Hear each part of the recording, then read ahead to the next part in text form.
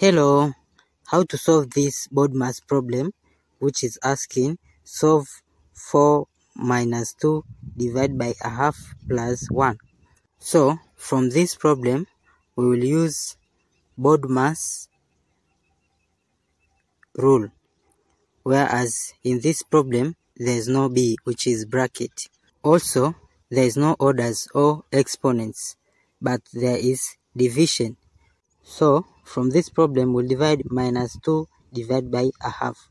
So it will be equal to 4 minus 2. This will be multiply 2 plus 1. So here it will be equal to 4. Negative 2 times 2, it will be negative 4 plus 1. Then from our problem there is no multiplication, so next step we'll do addition. So this to be 4 plus 1, so this will be equals to 4 plus 1, then minus 4.